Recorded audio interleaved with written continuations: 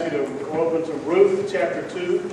I'll tell you a couple things. One, you may be wondering why Ryan had to do the welcome this morning and not John. John is in Alabama this morning, and he has the privilege of baptizing his granddaughter as part of the worship service this morning there at the church they go to. So he is enjoying that time.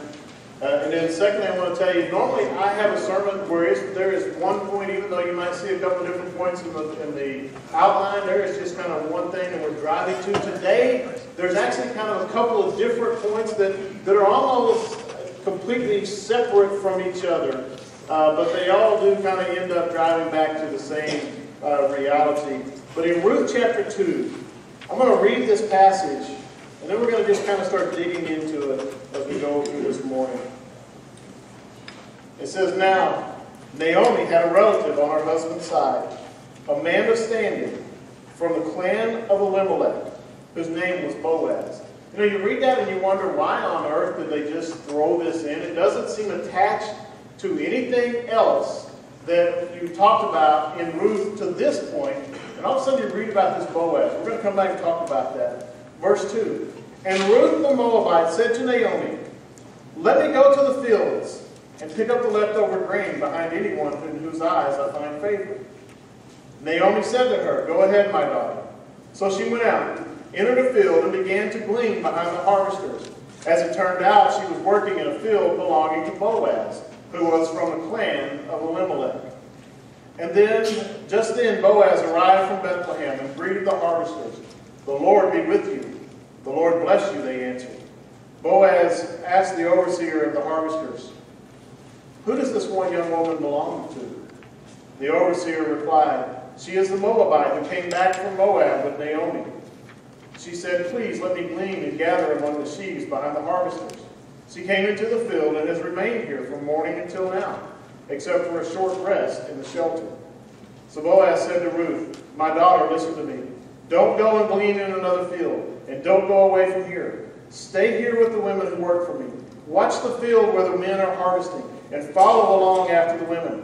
I have told the men not to lay a hand on you, and whenever you are thirsty, go and get a drink from the water jars the men have filled." At this, she bowed down with her face to the ground. She asked him, Why have I found such favor in your eyes that you notice me, a foreigner?" Boaz replied, "I have been told all about what you have done for your mother-in-law since the death of your husband, how you left your father and mother and your husband and came to live with a people you did not know before. May the Lord repay you for what you have done. May you be richly rewarded by the Lord, the God of Israel, under whose wings you have come to take refuge." "May I continue to find favor in your eyes, my Lord," she said. "You have put me at ease by speaking kindly to your servant, though I do not have the standing of one of your servants." At mealtime, Boaz said to her, "Come over here. Have some bread and dip it in the wine vinegar." When she sat down with the harvesters, he offered her some roasted grain. She ate all she wanted and had some left over. As she got up to glean, Boaz gave orders to his men, "Let her gather among the sheaves and don't reprimand her. Even pull out some stalks for her from the bundles and leave them here for her to pick up. And don't rebuke her." So Ruth gleaned in the field until evening. Then she threshed the barley she had gathered, and it amounted to about an ephah. She carried it back to town, and her mother-in-law saw how much she had gathered. Ruth also brought out and gave her what she had left over after she had eaten enough. Her mother-in-law asked her, "Where did you glean today? Where did you work? Blessed be the man who took notice of you." Then Ruth told her mother-in-law about the one at whose place she had been working. "The name of the man I worked with today is Boaz," she said. "The Lord bless him," Naomi said to her daughter-in-law. "He has not stopped showing his kindness to the living and the dead." She added, that man is our close relative. He is one of our guardian redeemers." Then Ruth the Moabite said, "He even said to me, 'Stay with my workers until they finish harvesting all my grain.' Naomi said to Ruth, her daughter-in-law, 'It will be good for you, my daughter, to go with the women who work for him, because in someone else's field you might be harmed.' So Ruth stayed close to the women of Boaz to glean until the barley and wheat harvests were finished, and she lived with her mother-in-law." As I said in verse 1, you have this guy just kind of thrown in upon you. And it introduces us to a man named Boaz. And it gives us a suggestion here that Boaz might be something very important later on in the story. I got to tell you, it's one of the things I love about the Scriptures. There are so many times as we come back to the Scriptures where we see irony, we see foreshadowing, we see God giving us something and just kind of giving you a little teaser of what's going to come later. And here's one of those places where it speaks to us of this guy named Boaz. There's no other reason to provide the fact that they had a relative named Boaz at this point. The name of Boaz means a son of strength, lively, vigorous. It tells us that he was a man of standing in the community. But what does that mean? That means that one, he was a man of wealth. This is a man who was prosperous. But it means much more than that he was just materially prosperous. It tells us that he was a man of high character. And he was a man that the people in the community looked up to. He was highly respected. This guy Boaz is the one that when he walks down the street, the people look and go, hey, that's Boaz. If you got a problem and you need some help, if you have a question that you can't figure out an answer to, Boaz is the kind of guy you want to go talk to. And so people would look up to Boaz. He was a man that just demanded respect without ever demanding anything. He was the kind of guy that you just looked at and said, you can trust him. He was a good man. And Naomi and Ruth are totally unaware of how God is going to work to redeem them, to save them, to take care of them. You know, Ruth and Naomi are wondering, how are we going to make it in life? How are we going to get through? God has already given them an answer, and they haven't even seen it yet. The citizens of Falkirk, Austria, didn't know what to do. Napoleon's massive army was preparing to attack. The soldiers had been spotted on the heights above the little town, which was situated on the Austrian border. A council of citizens was hastily summoned to decide whether they should try to defend themselves or display the white flag of surrender. It just happened to be Easter Sunday, and the people had gathered in the local church. The pastor rose and said, "Friends, we have been counting on our own strength, and apparently that has failed. As this is the day of our Lord's resurrection, let us just ring the bells, have our services as usual, and leave the matter in his hands. We know only our weakness, and not the power of God to defend us." The council accepted his plan, and the church bells rang. Interestingly, Napoleon's army, hearing the sudden pealing of the bells, concluded that the Austrian army had arrived during the night to defend the town. And before the service ended, Napoleon's army broke camp and retreated. We never know just how and when God will provide. Think for a minute. How has God provided in your life? Ruth and Naomi have no idea how God is going to provide. They just know that they need to be able to secure food to eat. And so Naomi or Ruth is going to go out and glean, but she has no idea. She doesn't know anyone. She's just going to walk out to a field and start gathering what's left in a field. She has no idea how God is going to provide and protect for her. But we already know. Because God has already told us in verse 1 of Boaz. But folks, in your life, it's often like that. We often don't know how God is going to take care of us. Sometimes we don't know how God is going to work out whatever situation it is that we're facing. But God does know it. And here, he's already said, he's got Boaz waiting in the wings. In verses 2 and 3, we see Ruth taking the initiative. These verses are a picture of being diligent in seeking to meet one's needs. In face of major problems, Ruth didn't give up. You know, she could have just given up and said, I should just go back to Moab. At least I've got family there. I know nobody here. Nobody is going to help us. How are we going to survive? Ruth is a foreign woman in a land where she has no protection. She has no protectors. She is susceptible to all kinds of harassment. And trust me, the Jewish people, they didn't like anybody that was not Jewish. Let me just kind of say it that way. You know, there were particular groups that they really didn't like, but they just kind of didn't like anybody that was not a Jewish person themselves. And here is Naomi, a foreigner, really from one of the people groups that Israel really didn't like. And here she is in the middle of Israel, trying to wonder how she's going to survive. And so she goes out.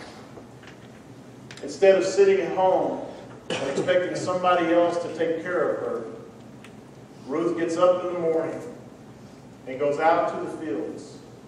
If you have a Bible, turn over to Leviticus chapter 19. We read Leviticus 19, verses 9 and 10. God is laying out laws and commands to His people, and He says, when you reap the harvest of your land, do not reap to the very edges of your field, or gather the gleanings of your harvest.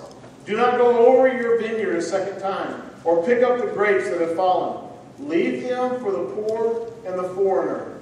I am the Lord your God. Now I will make a quick point here. This is Israel's welfare system. It really is. This law in Leviticus 19, it is Israel's welfare system. But do you notice a difference in Israel's welfare system and our welfare system? In Israel's welfare system, those who were getting help actually had to get up, go, and work. God is making sure that the farmers are leaving some things. He says to them, don't go to the very edge of your field. He's saying, leave a little corner, leave the corners.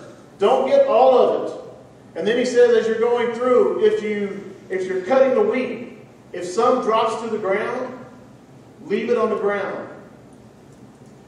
When you go through and you get all of your grapes, don't go back through and get them again. You know, if you've ever picked berries, you know what he's talking about. When we would go pick blackberries in Washington, you would pick through and you'd think that you got all of the blackberries off of the bush, and then you would look back up and it would seem like they had all of a sudden just a bunch of them and just re-ripened. Because you would go, wait a second, I thought I got them all. What God is saying to the farmers is, as you go through and you get the grapes, you're not going to get them all. But don't go back a second time and go back and pick them up until they've regrown. Why do that? Because those who are in need would follow behind the farmers and they would pick up what was left. Again, the difference. Those who were in need didn't just have it handed to them. You had to go out and you had to put effort in. You had to work. That was God's provision for those who were in need. And it is something that as a society we need to look back at and say, our welfare system is broken. We have disincentivized working for too many people. We need to ask ourselves, how do we restore dignity? Because in this system, in God's system, there's dignity. There's dignity because I'm not just being handed my food. I'm not just being handed a paycheck. I have to go out and I have to secure it. There is a lesson that we as a society need to learn. Going back to Ruth, look at God's sovereignty here. Ruth walks out. She does not know who Boaz is. She doesn't know where her family's land is. She's just walking out, going out to a field, sees workers, knows that she has the right as a foreigner to be able to follow along behind and to pick up the leftovers. And so she's just doing what she should do to provide for her family. She has no idea of whose land she's going into. But God in His sovereignty is guiding her.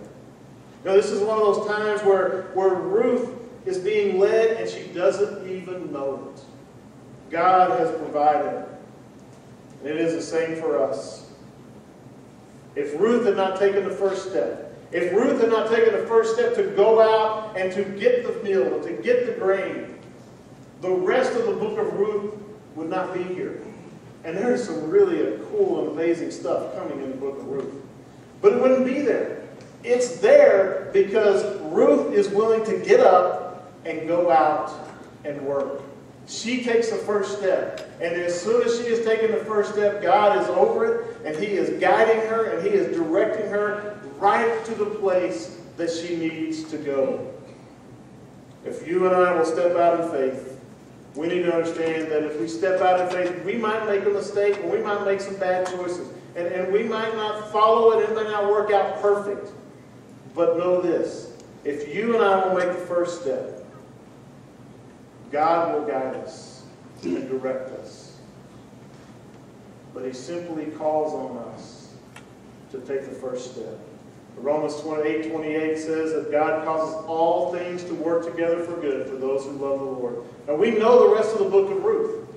We know that because she goes out, because she goes to this one field, because she meets Boaz, we know that she becomes one of the ancestors of King David.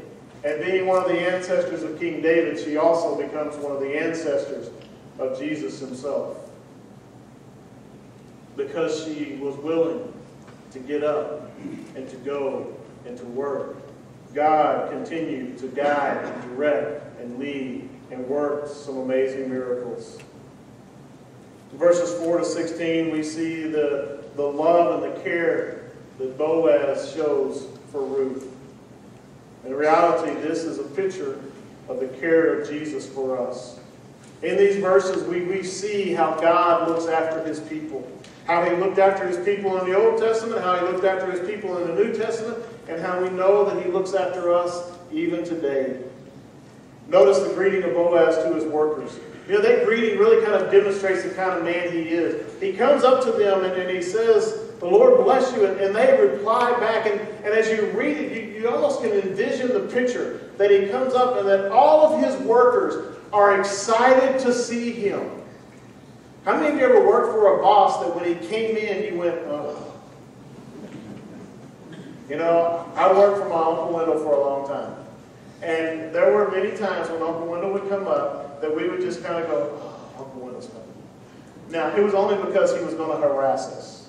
You know, he was a great man, and we actually generally loved to see him.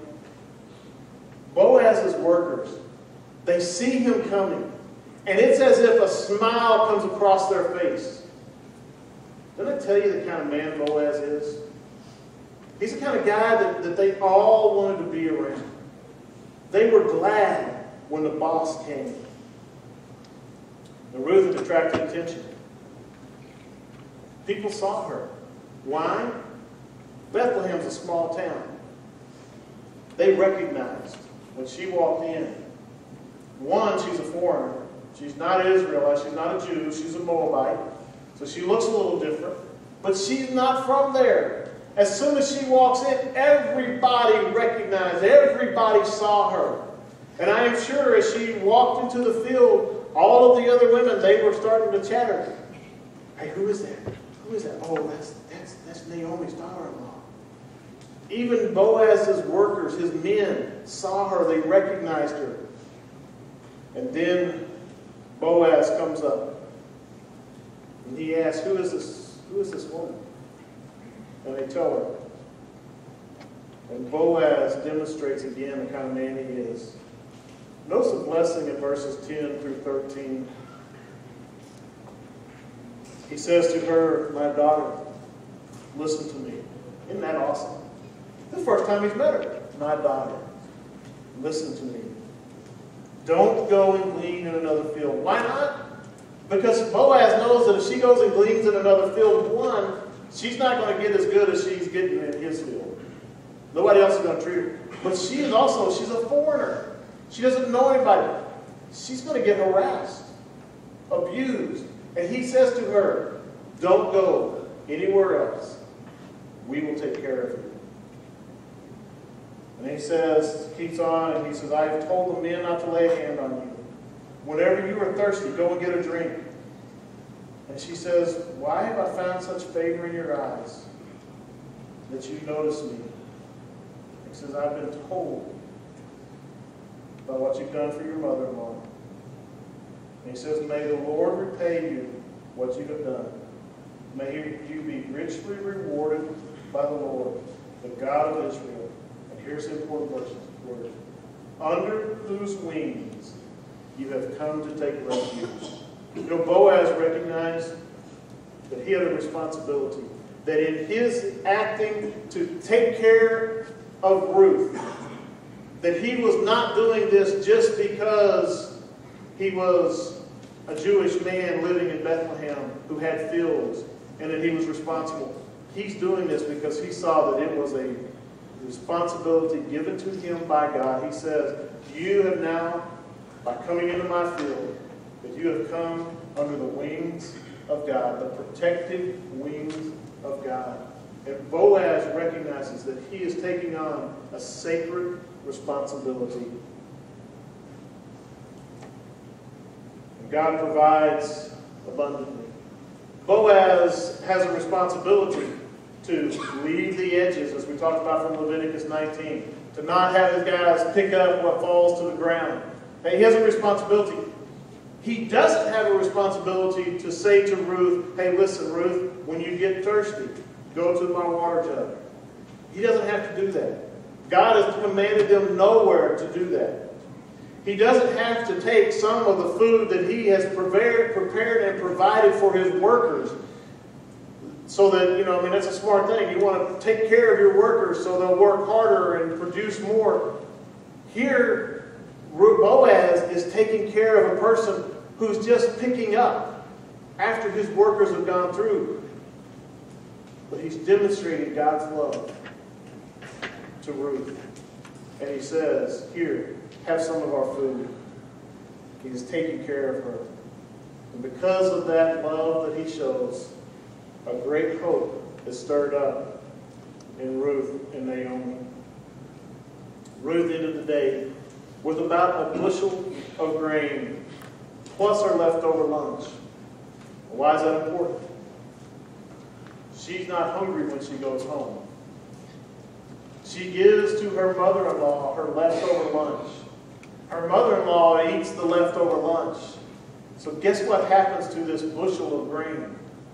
Now, instead of Ruth and Naomi consuming the bushel of grain that they had gathered, they can take it down to the marketplace and they can sell it, or they can make something out of it. And so now all of a sudden, not just do they have enough food for this day, but God has already provided the resources that are going to take care of them long into the future. And Naomi's hope is restored. Maybe here we begin to see the beginning of Pleasant, which is Naomi's name, coming back. But Naomi recognizes something else.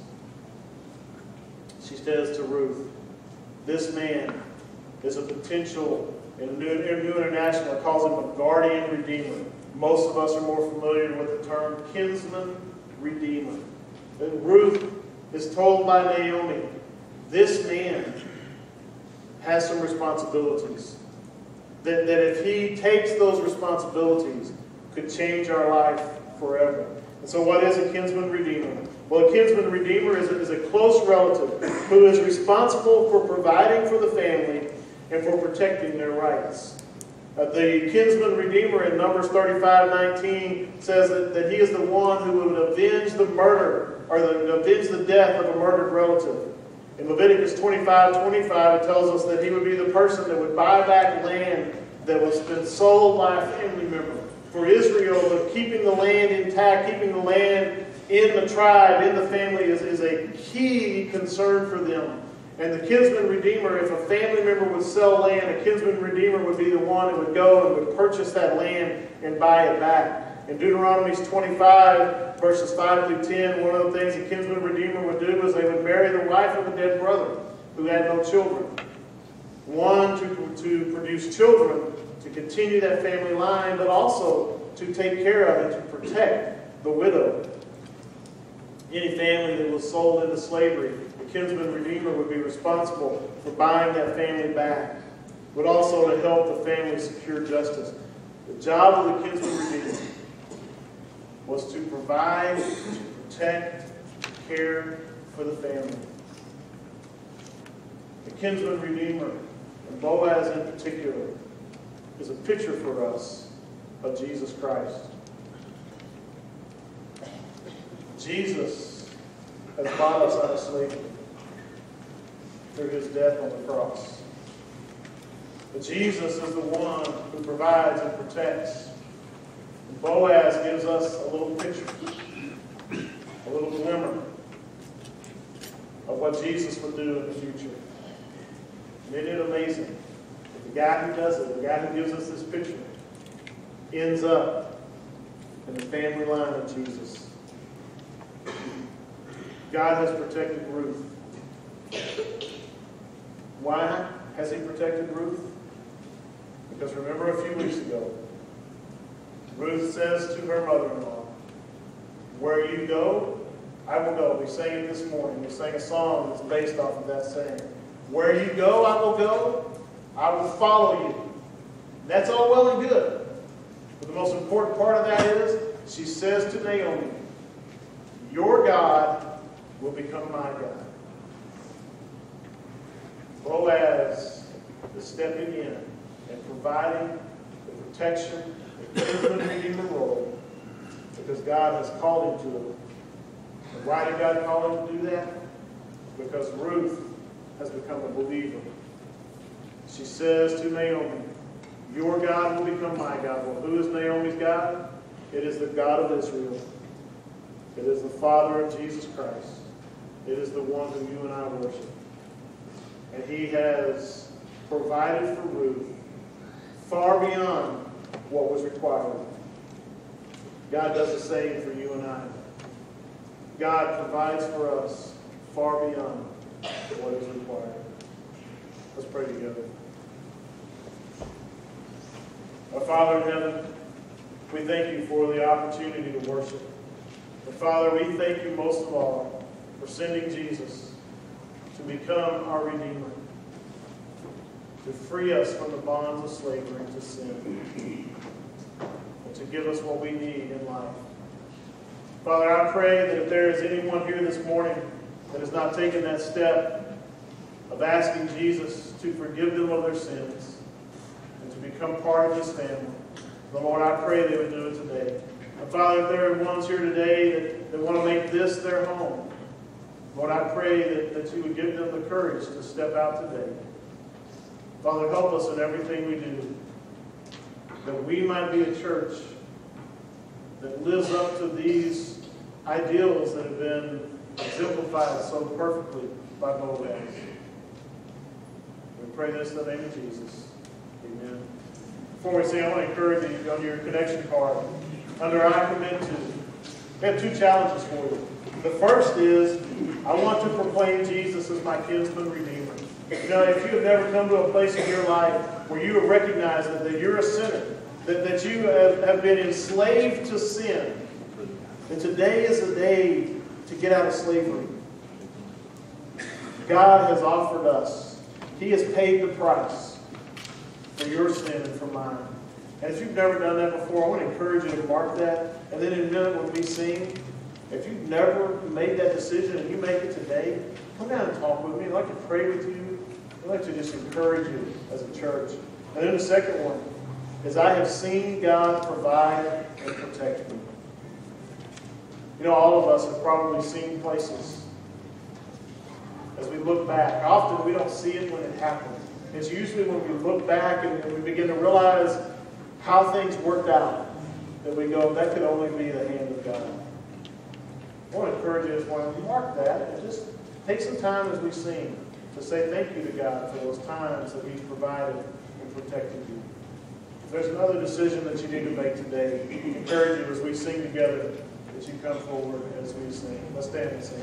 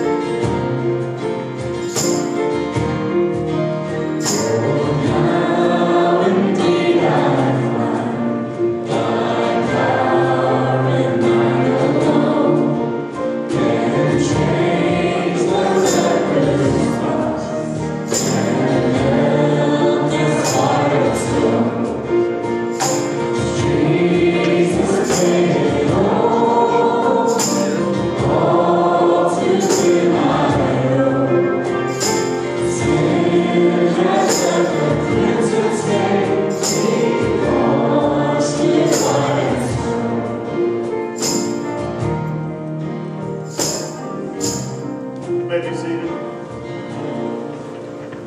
As we come to our time of offering this morning, if you're a first-time guest here with us today, we want to say thank you for coming and worshiping with us. And we ask as we take our offering that you don't give this morning. You're our guest. Now, if you would like to give to help out with to give to the disaster relief organization that Texas Baptist Men, if you'd like to do that, you're more than welcome to. But we believe that as a church body, that it is our responsibility, those of us who are regular attenders and members here, to take care of the other ministry efforts that we do as a church. And so as we take our offering this morning, I encourage you to give. If you want to give to the disaster relief, write the check out to First Baptist, but you just put on the memo line, disaster relief, and we'll make sure that we'll get that to the right place. Let's pray together. Our Father, we thank you for coming.